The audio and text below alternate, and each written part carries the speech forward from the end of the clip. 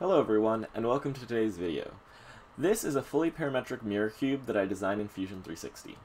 Many people will be familiar with the Rubik's Cube, which uses colors on the faces. The mirror cube is similar, except instead of the faces being different colors, they have different heights from the core of the cube. Now, let's jump into the design. The first thing I like to do when creating fully parametric designs is to plan. For the mirror cube, that involved measuring and estimating a bunch of the critical dimensions.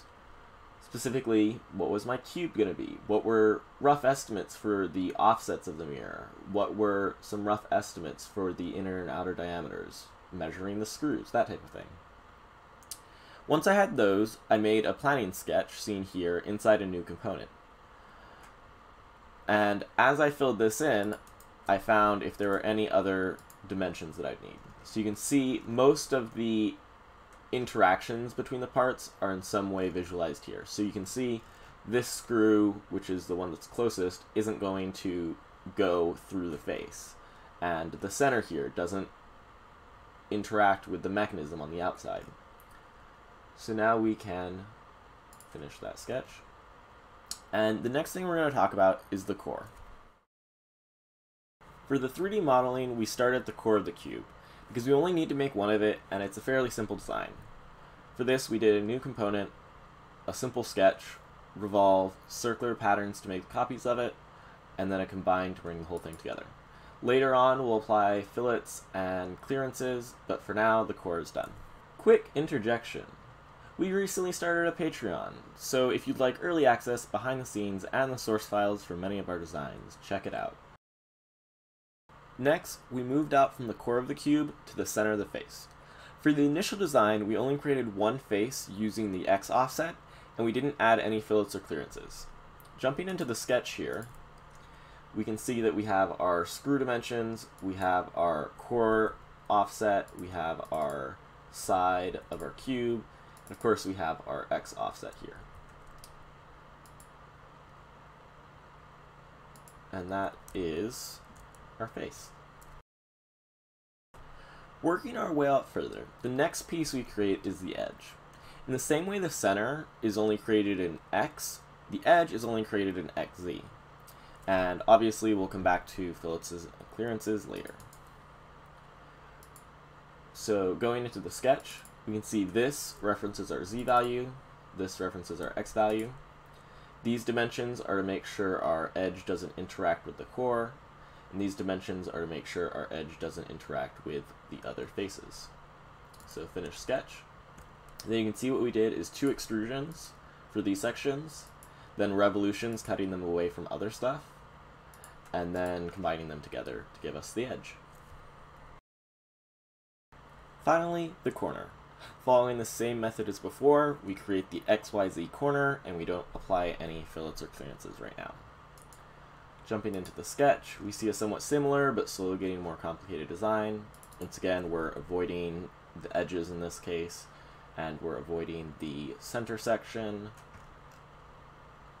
And here you can see we have Z, and we have our X, but our Y is actually out here in this extrusion. And then similarly to our edge pieces, we have 2 extrusions and we have revolves cutting stuff away, and then we combine them together. Now onto the fillets and clearances that I've been mentioning the entire time. So to get started, I made all the parts that I had made visible and compared them. I did actually have a few problems here where stuff was intersecting where it wasn't supposed to be, so I went back, fixed those before moving on.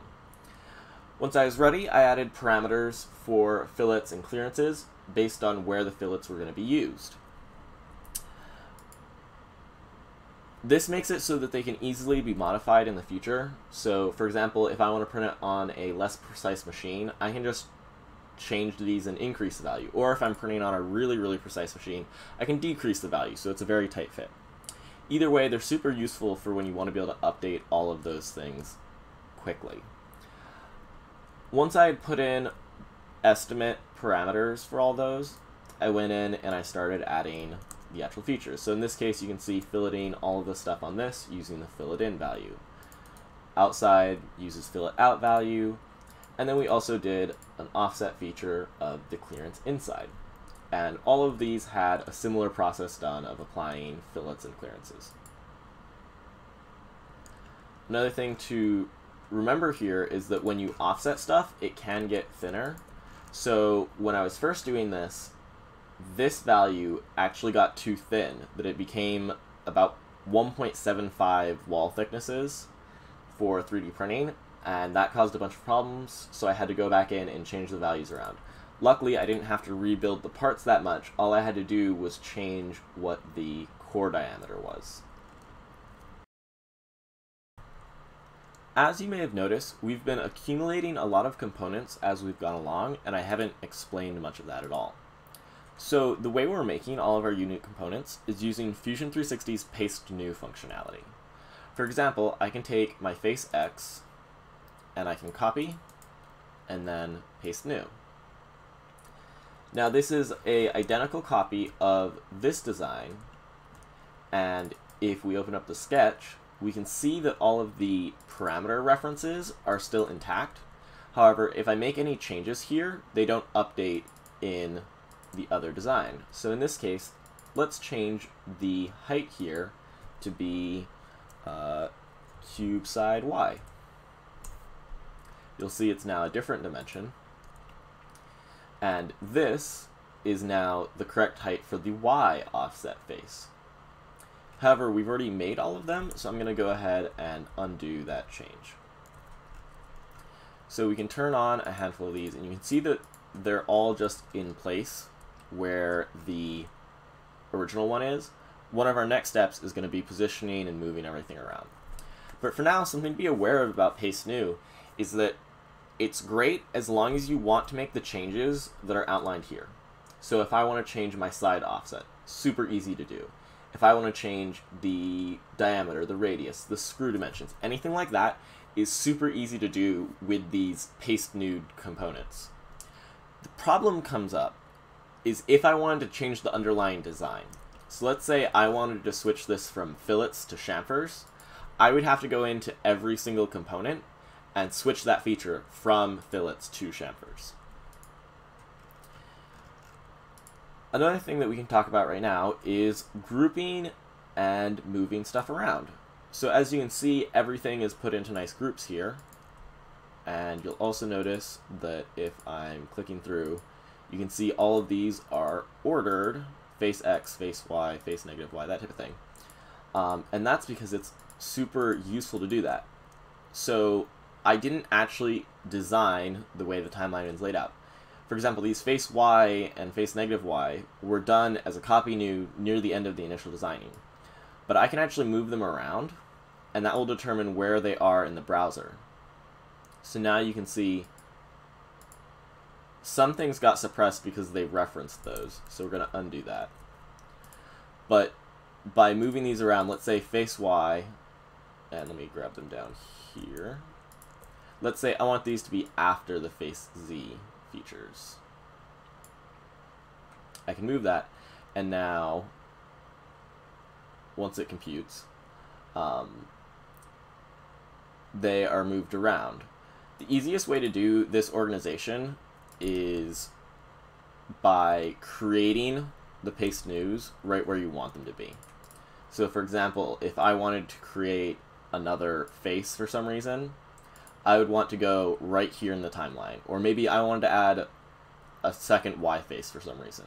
Maybe I was making a custom Y face. Now I would do paste new. So copy, paste new. Okay. And now when we jump forward in the timeline, you can see this new face Y is in with the other ones that it's supposed to be in with.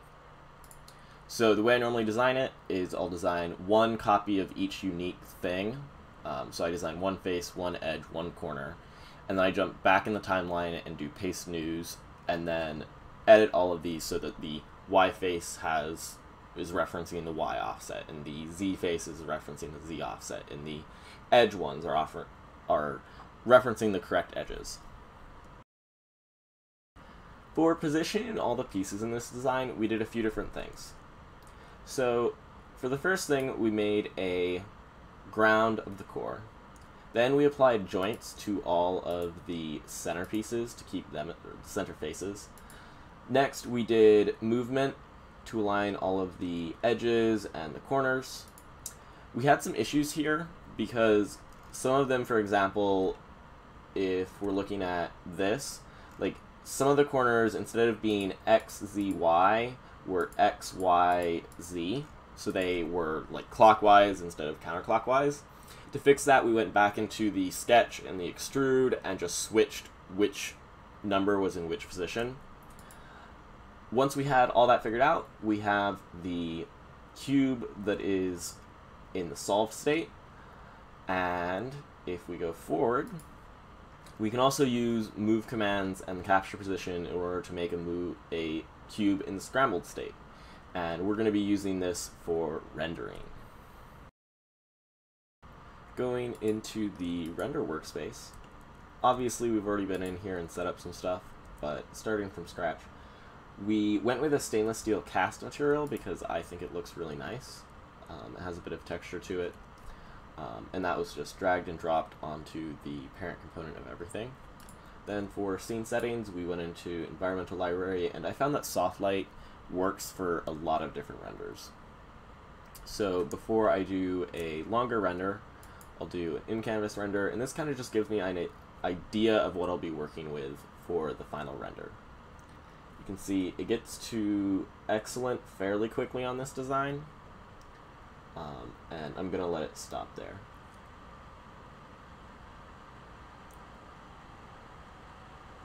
It's the loading bar that never wants to get to the end. So now it's done with this. This looks pretty good, so I'm going to go ahead and do a render off from this. And I do local renders predominantly. We'll make this 1080, and final, and render.